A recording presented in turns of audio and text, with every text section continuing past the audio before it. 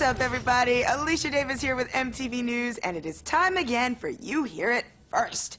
Now, you'll be hard-pressed to find any artist, let alone a folk musician-composer, who includes space aliens and UFOs, ghosts and zombies, a famous serial killer, and Abraham Lincoln, all on a single record.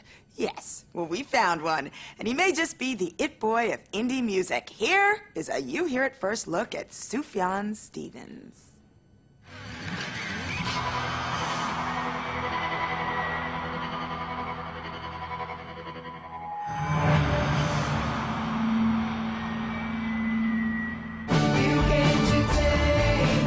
Name on the marquee is as uncommon as the artist who bears it. Sufjan, yeah, I don't know. It's hard to say. It's a Persian name. I've been told it means comes with a sword, but that seems a little too dynamic, too epic for me.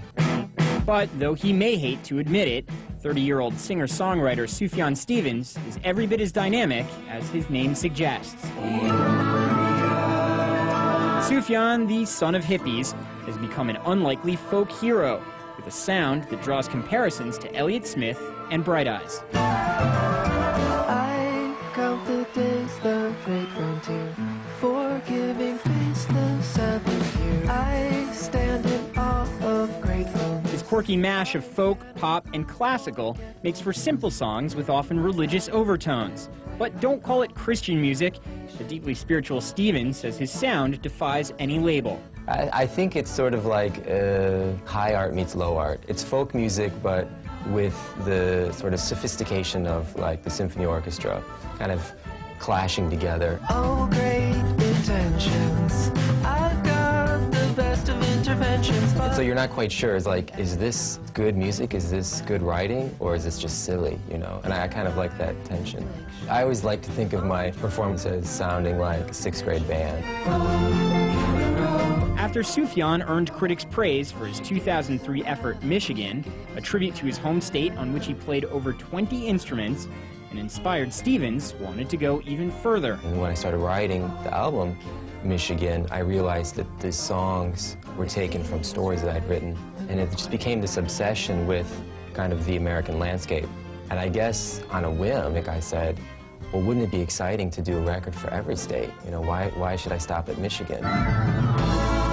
He calls it the 50 States Project, a most ambitious undertaking.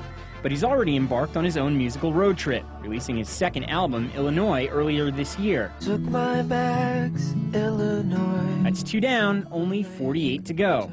But really, who's counting? In some ways, this 50 States Project is kind of like a way of investing time and energy and scrutiny into the country and what does it mean to be American and understanding the American identity. And I think that's really what it ultimately means.